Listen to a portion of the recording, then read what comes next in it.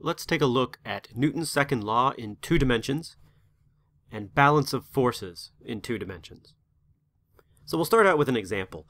Let's say that we have an object and we know 2 of the forces acting on the object. We know that there's 8 newtons to the left and 5 newtons downward. And the question is, how could we make the forces balanced in this situation? Well, if the forces are balanced, then the net force has to be 0, the object has to be in equilibrium, and in order for everything to balance here, I could add 2 forces to balance out the 2 forces I already have. I could add 8 newtons to the right, because that will balance out the 8 newtons to the left, and then I could add 5 newtons upward, and that would balance out the 5 newtons downward. So those 2 forces we could add, then it's balanced. Let's look at another example. Let's say that I have 3 forces in this situation. Let's say that there's 10 newtons upward, 6 newtons to the right, and 2 newtons downward. And then the question is going to be similar to last time. How could we add forces to bring this into equilibrium? To cause the forces to be balanced, to cause the net force to equal 0. Well, in this situation, well, let's look at left-right, the horizontal forces first. Well, I have 6 newtons to the right. To balance that out, I could add 6 newtons to the left. Okay? And then up and down is a little trickier. I have 10 newtons up and 2 newtons down. Well, that's a total of 8 newtons upward. So to bring this into balance, I would have to add 8 newtons downward. And then everything is balanced vertically in the y direction, up and down. Okay. Now, let's look at a next example. Let's say that I have 6 newtons to the left and 8 newtons downward. And I'm going to ask a different question here. Here I'm going to say, how could we bring this into equilibrium by adding only 1 force? And before we think about it in terms of numbers, let's think about it in terms of the general direction. So I have a force to the left and a force downward.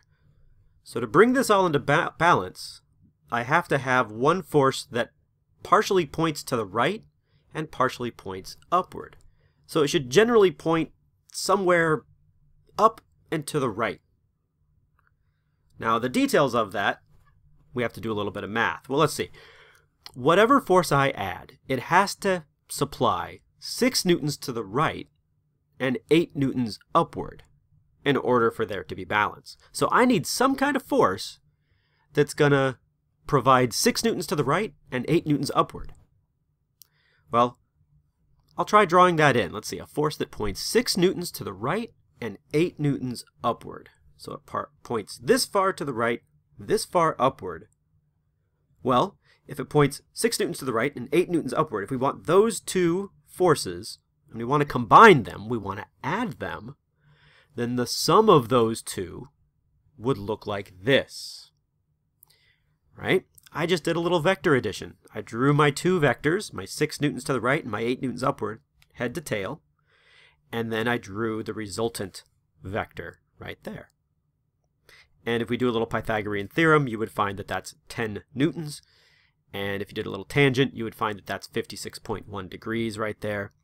So, in order to bring this into equilibrium, we have to add 10 newtons at an angle of 56.1 degrees as drawn right there. Now I'm going to ask a similar but slightly different question. Let's say I have 3 forces acting on an object, and I'll draw the force vectors right here. So we have a force to the left, force downward, and then a force at a 60-degree angle like shown. And that third force that's at a 60-degree angle is equal to 30 newtons. So my question is going to be, what are F1 and F2 in order to bring this into equilibrium? All right. This will lead us to the concept of components.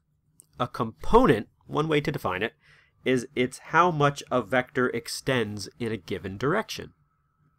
So let's take a look at that 30 Newton force that I drew. And let's think about how far it extends in the x, that is the horizontal, and the y, that is the vertical. And how far it extends in the horizontal and the vertical can be shown by drawing this triangle. And I'm going to name the 2 sides of the triangle F3x for the horizontal or x direction part, and F3y for the vertical or y direction part. So F3x shows you how far F3 extends in the x direction. F3y shows you how far F3 extends in the y direction. If we look at this, F1, that force to the left, that has to balance out F3x.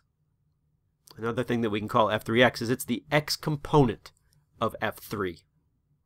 So F1 and F3x have to balance.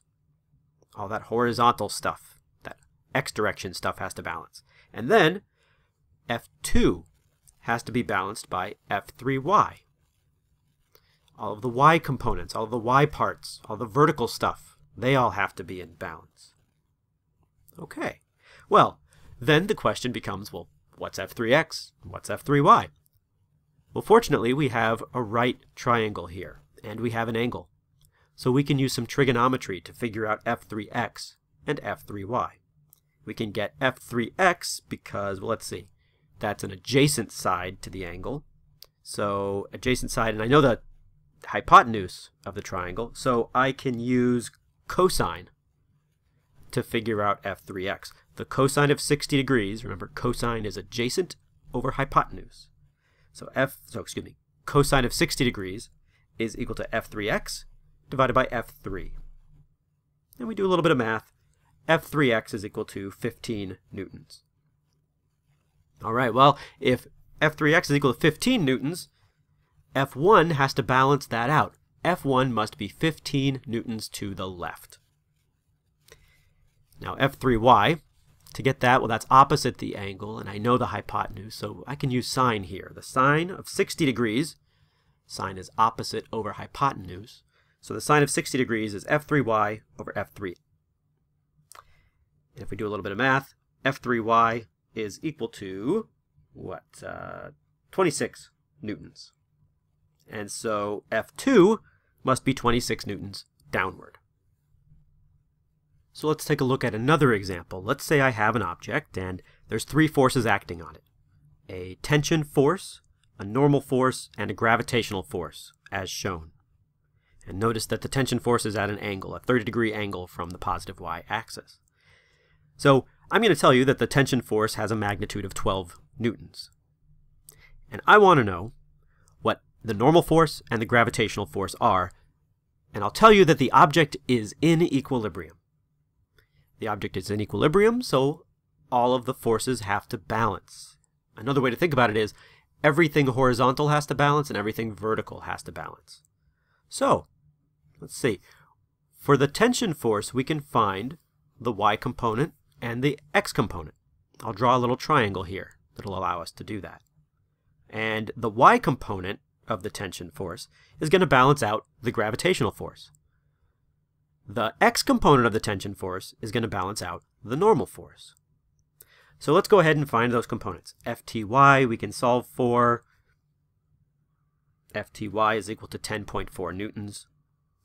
Ftx we can solve for. Ftx is equal to 6 newtons. So therefore, the normal force has to equal 6 newtons to the right, and the gravitational force, or the weight, has to equal 10.4 newtons downward.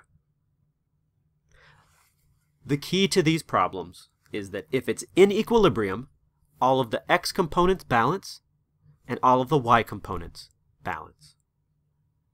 All right. Now, there are problems where not everything is in balance, where it's not in equilibrium. Of course there are. So, if it's not in balance, if it's not in equilibrium, if the net force is not zero, then we can take Newton's second law and we can write it in two different ways. We can take that one equation and break it apart. It's also called bifurcating it. We can say the net force just in the x direction is equal to the mass times the acceleration in the x direction, and the net force in the y direction is equal to the mass times the y component of the acceleration. So for example, let's say that I have 40 newtons downward, 20 newtons to the right. I have a third force that I don't know, and the acceleration is equal to 2 meters per second squared to the left. and I'll tell you the mass is 5 kilograms, and we want to solve for F3. All right. Well, the key here is that if it's accelerating to the left, it has an acceleration in the x direction, but there's no acceleration in the y direction. There's no acceleration vertically. So, F3 has to have a vertical component of 40 newtons. All right. And then, for the x component, well, that's going to take a little bit of math. But don't worry, we can set up Newton's second law just in the x direction. We can solve for F3x.